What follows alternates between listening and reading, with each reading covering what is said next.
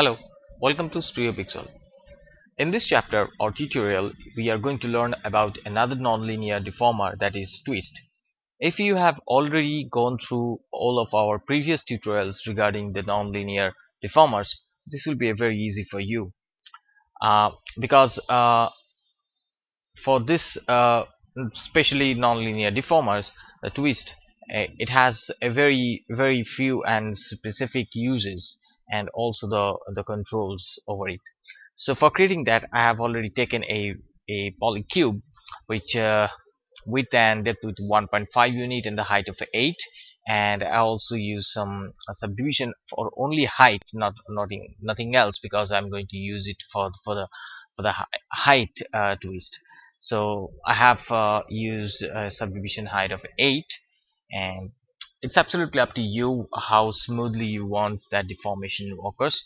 So that is the object will be deformed according to your number of subdivision. Number of subdivision will be required as to deform the mesh or object smoothly. So I just taken a subdivision height of 8. It can be anything around there. Okay, so go to the option box of twist. I got my twist option from create deformer nonlinear. That's it. So this is the nonlinear section. Go to the twist, and for the default values, I'm just not going to change any kind of values over here. I just for the sake of use reset settings, so that we don't have any kind of accidentally we don't have any kind of previous used values over here. So hit create. Immediately you can see there is no effect has been done, as we have already used this kind of nonlinear deformers previously. If you hit 4, you can see the twist handle has been created, and you can also see the channel box twist 1 handle has been created. And in the input node, you can see there's the options are out there which will let you control over this particular twist option. Okay, so just switch on the wireframe on shaded mode so that we can understand how the things are actually twisting, because it's a very important one, because we have two different options other than the basic options like envelope, high bound and low bound. These are the three options. Envelope, high and low bound will be, you can see all over the nonlinear deformers. And there are two new options or different options, that is, one is start angle and another one is end angle. Now if you hit start angle, you can see that it's twisting from the base of your object. That is a very important one. Which one is your start angle? That is absolutely very dependent on your creation of the object, and the end angle is absolutely on your top. So if you are rotating the handle over here, if you rotate the handle something like this, your start angle will be different and your end angle will be completely different.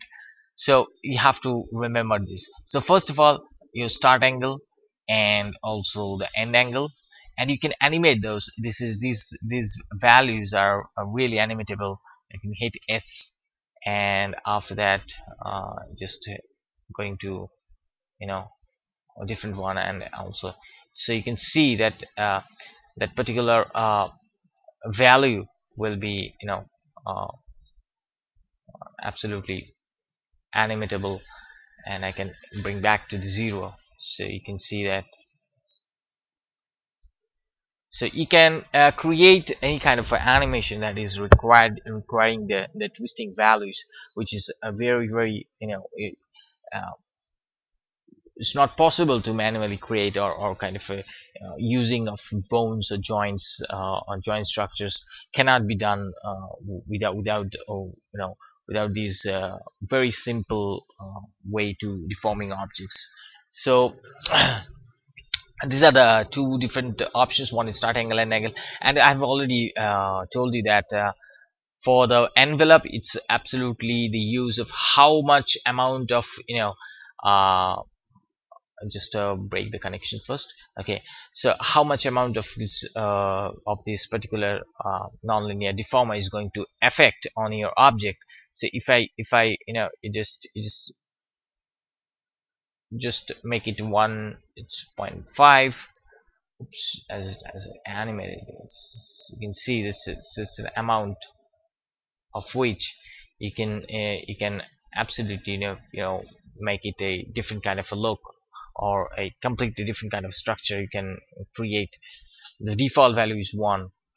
Okay, now what is n bound and low bound? Sorry, high bound and low bound. And low bound is absolutely where you not want to use the values on your base. You can see this is not fixed, it also twisting, and it's not absolutely fixed. Just it might okay, fine. You can see now, you can, if you start using, see, you can see that right now. Now if I animate this, your base is not fixed, your base is also moving. So it don't have any kind of a low bound. I've degraded the low bound value over here. And right now you can see, as I'm just increase my low bound, sorry, decrease my low bound to 0 only, not to minus values or anything, that low bound is actually causing the lower portion is not twisting. No twist effect at all. And the same thing is gonna happen for the high bound also. If I bring back to the high bound value to 0, you can see that entire object is twisting, but the top portion, the over portion, the high bound portion is not actually been twisted, it's been straightened up.